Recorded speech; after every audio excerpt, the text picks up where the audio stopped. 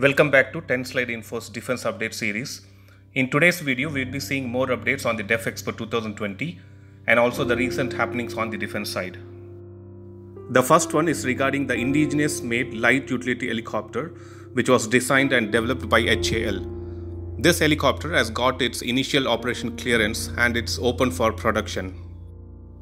The Indian Army is in desperate need for light utility helicopter, which is a vital requirement for soldiers posted at the world's highest battlefield on the inhospitable Siachen Glacier of Himalayas. Currently, the Indian Army is depending on its vintage helicopters fleet, which is Cheetah and Chetak, and they have lived a way beyond the threshold by more than 12 to 15 years. These helicopters were purchased from France and inducted into Indian Army over 40 years ago in 1971. And there is a need for more than 600 helicopters for the armed forces. The HAL's light utility helicopter is a single-engine helicopter designed and developed by Rotary Wing Research and Design Center of Hindustan Aeronautics Limited. And this has been designed for the civilian and military use. This chopper has a maximum speed of 250 km per hour and a cruise speed of 235 km per hour and a range of 350 km. 3 prototypes have been built and cumulatively completed over 550 flights under various terrains and climatic conditions. And this includes a cold weather, hot weather, sea level and high altitude. And this is in compliance with the stringent certification and user requirements. As mentioned, the HAL light utility helicopter received the initial operation clearance on February 7, 2020. The other point to note is that HAL is also simultaneously working to manufacture 200 Russian Kamov Ka-226 helicopters in collaboration with the Russian Helicopters Company. Coming to the second update on the defense side, which is regarding another great achievement by an Indian firm. The JSR Dynamics has come up with the Indigenous 180 km strike range air-to-ground missile named Khagantak, and the same has been displayed in the DefExpo 2020. This missile is a guide weapon with excellent aerodynamic performance and a seeker in the front, which has got the artificial intelligence to recognize targets.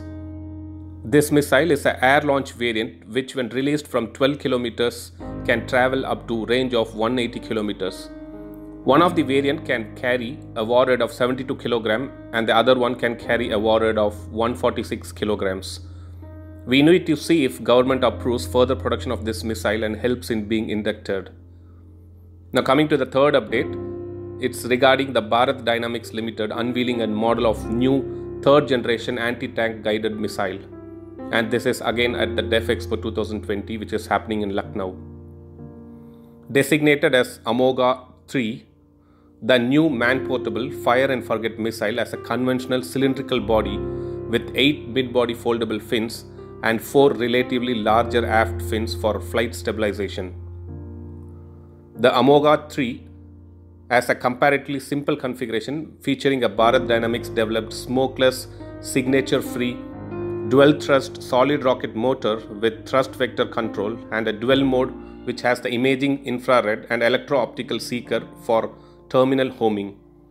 The missile is fired in lock-on before launch mode and can engage target by using either top or direct attack mode.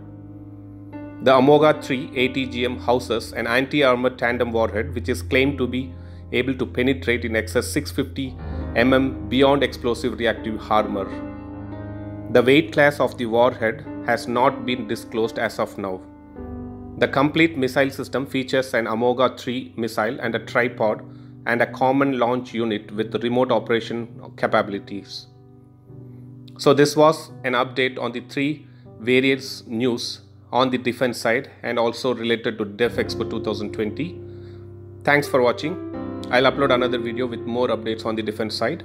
Please do subscribe my channel and hit the bell button next to it, and also feel free to leave a comment in the comment section. Thank you.